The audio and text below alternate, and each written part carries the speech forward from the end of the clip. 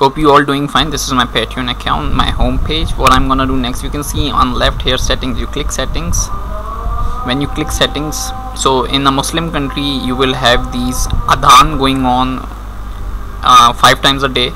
If you don't know about that, I would definitely tell you that, you know, we Muslims have 5 times prayers, and this is the calling of prayer. So sorry about it.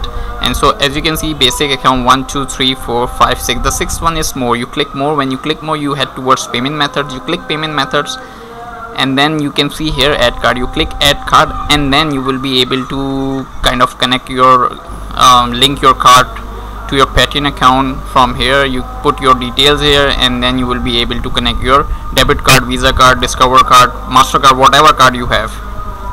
So just for example, I have put all the details here. What I'm gonna do next, I will click submit. You have to put all your details correctly, then you will be able to connect your debit card, credit card, whatever card you have